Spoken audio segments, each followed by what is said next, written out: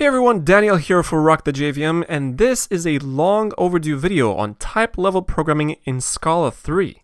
So in this video, we're going to sort types at compile time by making the compiler synthesize given values for us. Now, if all of this sounds sci-fi, don't worry, I'll explain everything along the way. But this video really assumes you're very comfortable with Scala, and we are going to use lots of givens, for which I have another video here on the Rock the JVM channel. As always, I'll recommend that you code with me, and whenever you need to refresh your memory about this sort of technique, refer back to this video or to the written form at the blog with the link in the description. Now, a note of warning, what I'm about to show you in this video will probably not have immediate practical application for you, but the kind of mental gymnastics that we're going to do in this video will seriously shape your mind as a Scala developer, and you'll be able to navigate type-level problems and very generic code much more easily. Alright, so with that out of the way, let's move back to our little dev environment. Now, in this video, I'm going to show you how we can sort types at compile time. Now, what does sorting types mean? We are going to design a high-level list in the form of a type-level list. So, for example, we will express the list, for example, 1, 2, 3, 4, as a linked list of types. So we are going to first design some number types, and then we are going to design a high-level list, and then we are going to be able to sort that list with the type-level numbers by generating givens from the compiler. All this may sound a little bit much, but we're going to take it step by step. Now, for this part of the video, we have an equivalent Scala 2 type-level programming video, which I'm going to also link in the description. We're going to basically follow the same encoding there. This is called the piano arithmetic. Piano was a mathematician, an Italian mathematician, and he expressed the relationships between natural numbers by a set of axioms. So I'm going to define a trait that I'm going to call nat for the natural numbers. And I'm going to define a class called 0, and I'm going to prefix that by an underscore because the 0 has a different meaning here in Scala, and I'm going to extend nat here. So this will be our first natural number as a type. So we define the number underscore 0 as a class. You can also define it as a trait, as it doesn't really matter that much. And I'm going to define another class, and I'm going to call this successor, and I'm going to make this take a type argument n, which is a nat. So you know this little symbol here, n must be a subtype of nat, and this will also extend nat. So by this definition here, we've basically defined the entire natural number set, because we've defined the number 0 and the succession of two consecutive numbers. So for example, we can express the number 2 as successor of 0. And number 2021, which is the year when I'm recording this, as successor of whatever successor of 0. And the succession has 2021 nested successions there. All right, so we can basically express any kind of natural number by referring it or relating it to 0. And to make things a little easier for us, I'm going to define some type aliases. I'm going to define a type underscore 1 as successor of 0, and I'm going to create a type 2, 3, 4, and 5, for example, and I'm going to use that as some type aliases. So I'm going to have type underscore 2, underscore 3, 4, and 5. Right, so we have our first 5 natural numbers, quote-unquote numbers, and we're going to use them to test our little type-level comparison between numbers. Now, just as a warm-up, I'm going to define a less than relationship.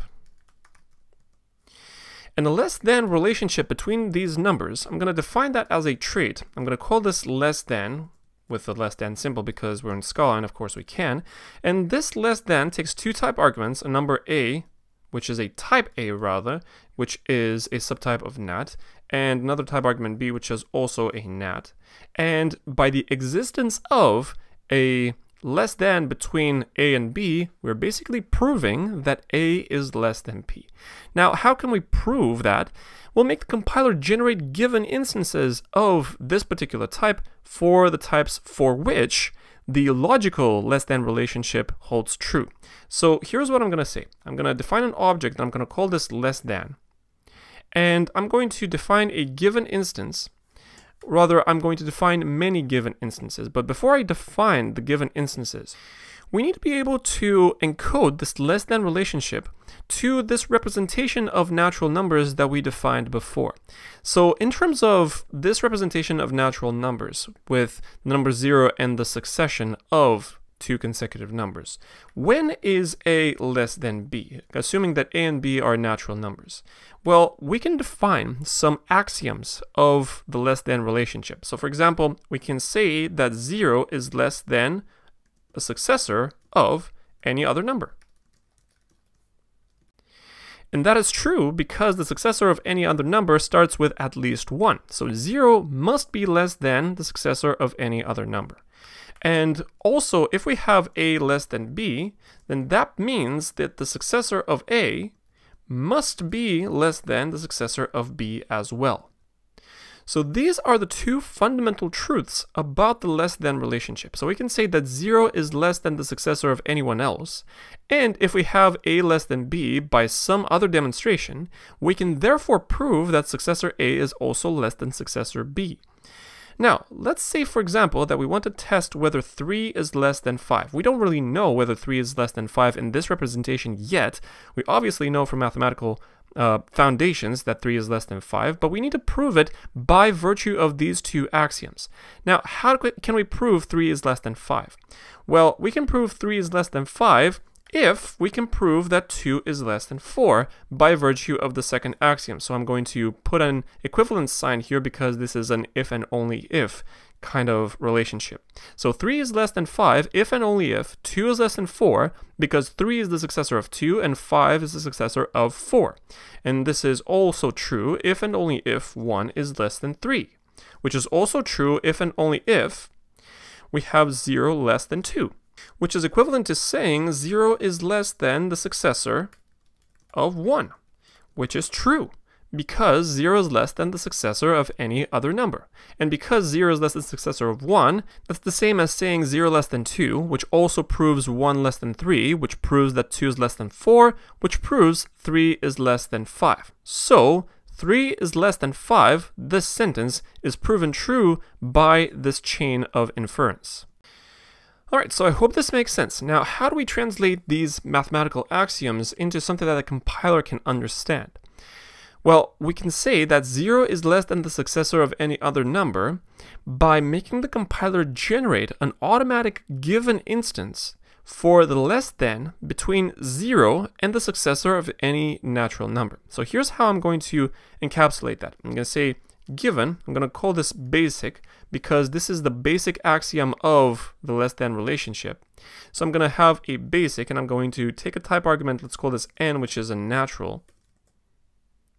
And I'm going to make the compiler synthesize an instance of less than between 0 and the successor of that number. And I'm going to use the Scala 3 syntax. So I'm going to say given basic with the type argument n, which is a natural, this automatically creates an instance of less than between 0 and successor of n with whatever implementation the trait might have. So because the trait doesn't really have any abstract methods, I need to say something along the lines of with and then open and close curly braces. Now this token over here with curly braces is a little bit annoying, but we're gonna make do with it because this is proper Scala syntax. So now we need to encapsulate the second axiom, which is to say that A is less than B if and only if successor of A is less than successor of B. Now I'm going to make the compiler use a given instance of less than between A and B to generate a given instance between successor of A and successor of B. So I'm going to say given, I'm going to call this inductive because this is an inductive kind of axiom which lets us create this kind of inference chain. So I'm going to have inductive with some type arguments. I'm going to call this A, which is a nat, and B, which is a nat. And I'm going to rely using a using clause. I'm going to use a less than between A and B. So I don't really care about the name of this instance. And I'm going to create an instance of less than between successor to A and successor to B with the appropriate curly braces. So basically, if we have an instance of less than between A and B, the compiler can create on demand an instance of less than between successor A and successor B. Now, to make things a little bit easier to test, I'm also going to define an apply method that's given two numbers A as a nat and B as a nat. And I'm going to have a using clause. I'm going to call this LT. Now I'm going to need the name of this instance, which is less than between A and B. And this will return an instance of less than between A and B, which is basically the LT that I'm using as the using clause. So this is basically a summon function, or in terms of implicits, this is an implicitly kind of function. All right. So this basically surfaces out whatever given value the compiler was able to generate for this type. All right, cool. So let's test this out. So I'm going to have, for example, 0 less than 2, for example. And I'm going to use the apply method. So I'm going to say less than with _0 and _2 and make the compiler infer that for me or create the appropriate given value. And if I don't see anything red in my code, it means that the compiler can automatically prove that there exists an instance of less than between 0 and 2, which is to say that 0 is less than 2. So the compiler was able to prove that the type _0 is quote unquote less than the type _2. However, for example, if I say val 3 less than 1 as less than between _3 and _1, this will not compile. So notice we have a little compiler error here saying no implicit argument of type was being able to be passed to this apply method. Rather, the compiler was unable to generate a less than between _3 and _1. And if the compiler cannot prove that, it means that 3 less than 1 cannot be proven. So we will consider for our little sake to be false. So whatever is not proven or provable by the compiler, it means false in our terms. However, if we say 1 less than 3 as less than between _1 and _3, this will compile just fine. So if I hit recompile, we will be able to compile this code without any problems. Now, how does this work? Well, because we're using the apply method, the compiler requires an instance of less than between _1 and _3. So this is caused by the apply using clause. So apply requires the presence of a less than between 1 and 3. Now, the compiler can invoke the inductive method to automatically create an instance of less than between 1 and 3 if it has an instance between 0 and 2. So inductive can create something like this. If it can have access to, so if it has a less than between 0 and 2. So if the compiler has access to, or if it can create somehow an instance of less than between 0 and 2, it can also create a given instance between 1 and 3. Now, from the two given definitions here, we have basic here, which can automatically create an instance of less than between 0 and successor of anything else. So right now, we can apply, or rather the compiler can use basic with _1 to automatically create a less than between 0 and successor to 1. Which is the definition of the basic given instance, which is the exact same thing as less than between 0 and 2. So the compiler can automatically create this. If the compiler can create this, then the compiler can automatically create the less than between 1 and 3 as well. So it can automatically pass an instance of 1 less than 3 to the apply method, therefore compiling our code. So this is the sequence of steps that the compiler can use to quote-unquote prove the type relationship between 1 and 3 here.